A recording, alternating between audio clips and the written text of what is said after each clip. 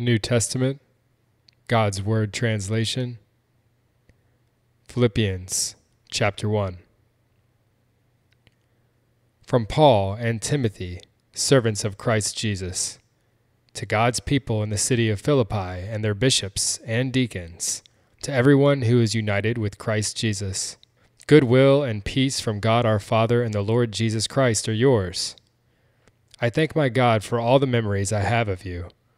Every time I pray for all of you, I do it with joy. I can do this because of the partnership we've had with you in the good news from the first day you believed until now.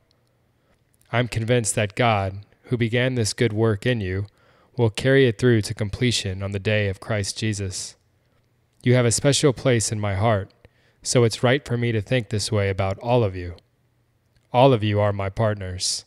Together, we share God's favor, whether I'm in prison or defending and confirming the truth of the good news. God is my witness that, with all the compassion of Christ Jesus, I long to see every one of you. I pray that your love will keep on growing because of your knowledge and insight. That way, you will be able to determine what is best and be pure and blameless until the day of Christ. Jesus Christ will fill your lives with everything that God's approval produces. Your lives will then bring glory and praise to God. I want you to know, brothers and sisters, that what happened to me has helped to spread the good news. As a result, it has become clear to all the soldiers who guard the emperor and to everyone else that I am in prison because of Christ.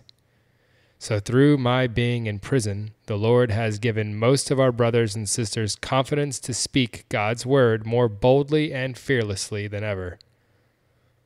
Some people tell the message about Christ because of their jealousy and envy.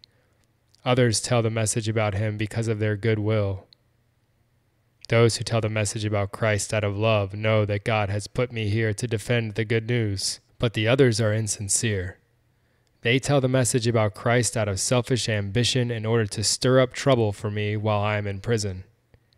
But what does it matter? Nothing matters except that, in one way or another, people are told the message about Christ, whether with honest or dishonest motives, and I'm happy about that. Yes, I will continue to be happy for another reason. I know that I will be set free through your prayers and through the help that comes from the Spirit of Jesus Christ. I eagerly expect and hope that I will have nothing to be ashamed of. I will speak very boldly and honor Christ in my body, now as always, whether I live or die. Christ means everything to me in this life, and when I die, I'll have even more. If I continue to live in this life, my work will produce more results. I don't know which I would prefer. I find it hard to choose between the two. I would like to leave this life and be with Christ. That's by far the better choice. But for your sake, it's better that I remain in this life, since I'm convinced of this. I know that I will continue to live and be with all of you. This will help you to grow and be joyful in your faith. So by coming to you again, I want to give you even more reason to have pride in Christ Jesus with me. Live as citizens who reflect the good news about Christ. Then, whether I come to see you or whether I stay away, I'll hear all about you. I'll hear that you are firmly united in spirit, united in fighting for the faith that the good news brings. So don't let your opponents intimidate you in any way. This is God's way of showing them that they will be destroyed and that you will be saved. God has given you the privilege not only to believe in Christ, but also to suffer for him. You are involved in the same struggle that you saw me having. Now you hear that I'm still involved in it. Chapter 2.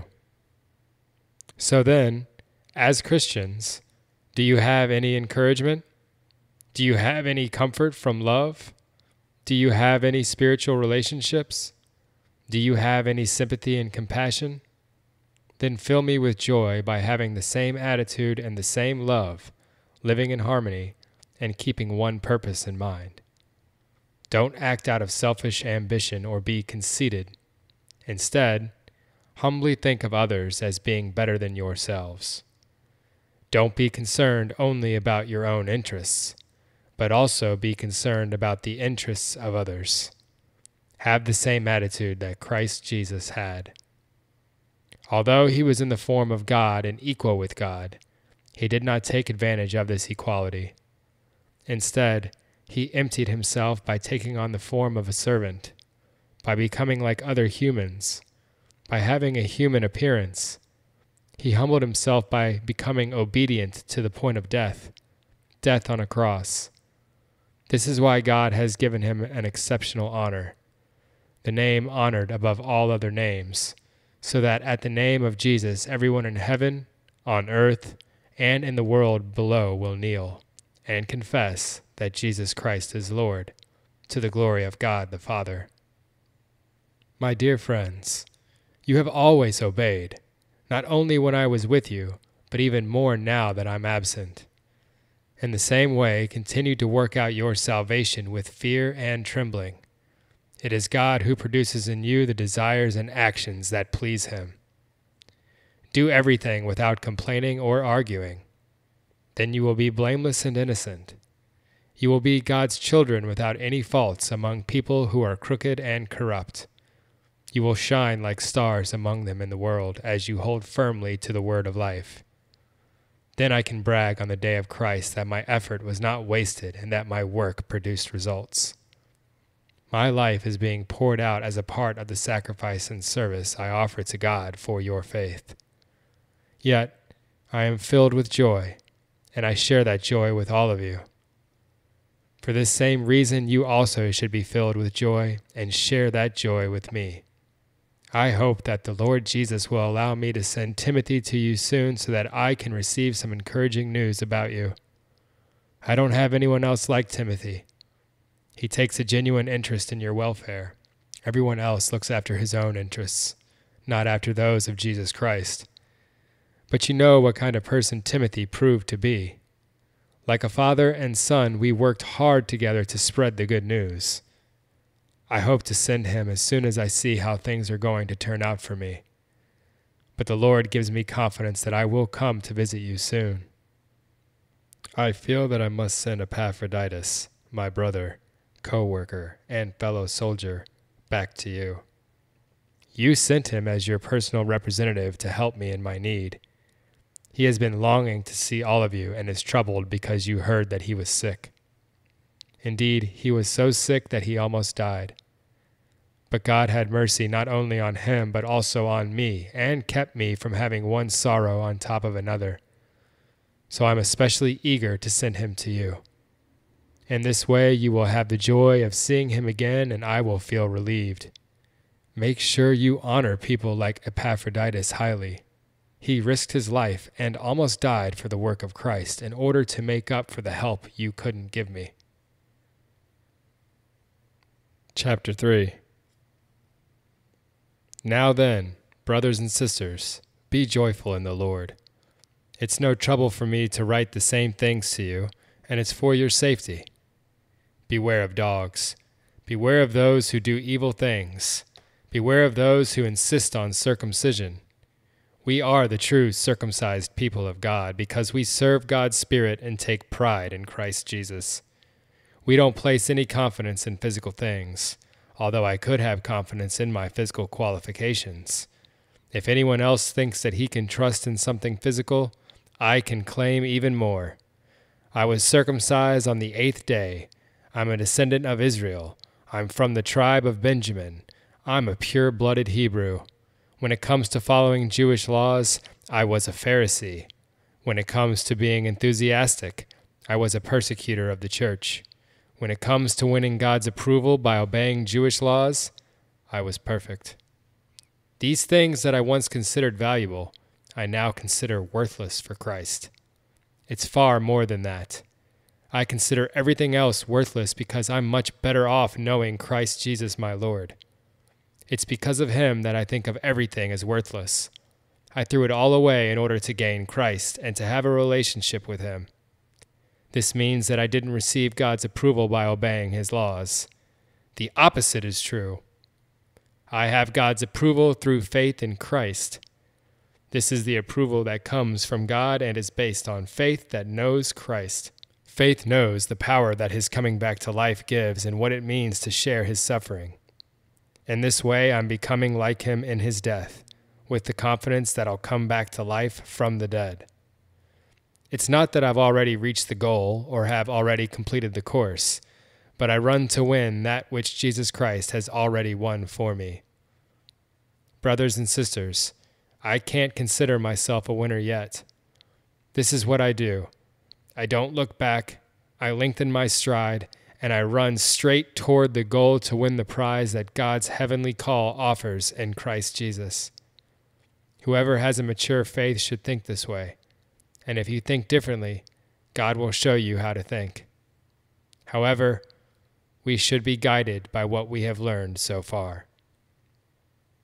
Brothers and sisters, imitate me, and pay attention to those who live by the example we have given you. I have often told you, and now tell you with tears in my eyes, that many live as the enemies of the cross of Christ. In the end, they will be destroyed. Their own emotions are their God, and they take pride in the shameful things they do. Their minds are set on worldly things. We, however, are citizens of heaven. We look forward to the Lord Jesus Christ coming from heaven as our Savior. Through his power to bring everything under his authority, he will change our humble bodies and make them like his glorified body. Chapter 4.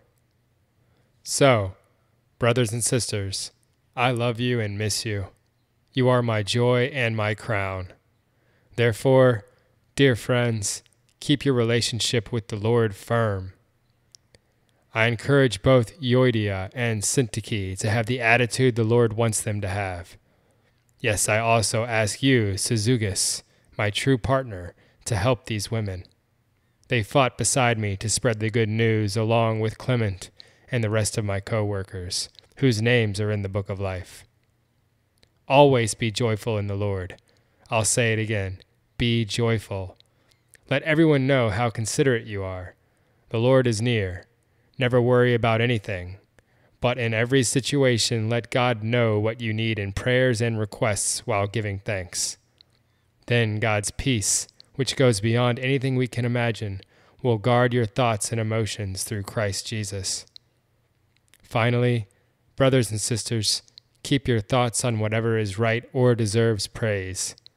Things that are true, honorable, fair, pure, acceptable, or commendable. Practice what you've learned and received from me, what you heard and saw me do. Then the God who gives this peace will be with you. The Lord has filled me with joy because you again showed interest in me. You were interested but did not have an opportunity to show it. I'm not saying this because I'm in any need. I've learned to be content in whatever situation I'm in. I know how to live in poverty or prosperity. No matter what the situation, I've learned the secret of how to live when I'm full or when I'm hungry, when I have too much or when I have too little.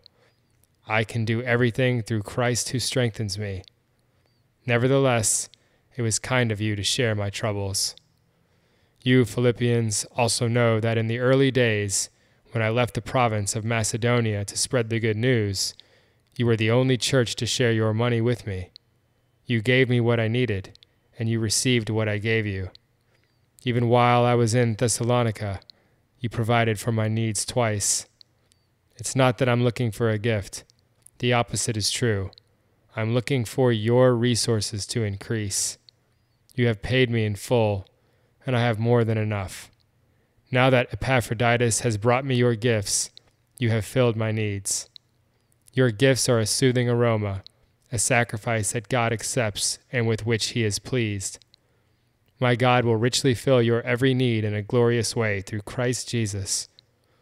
Glory belongs to our God and Father forever. Amen. Greet everyone who believes in Christ Jesus. The brothers and sisters who are with me send greetings to you. All God's people here, especially those in the emperor's palace, greet you. May the good will of our Lord Jesus Christ be with you.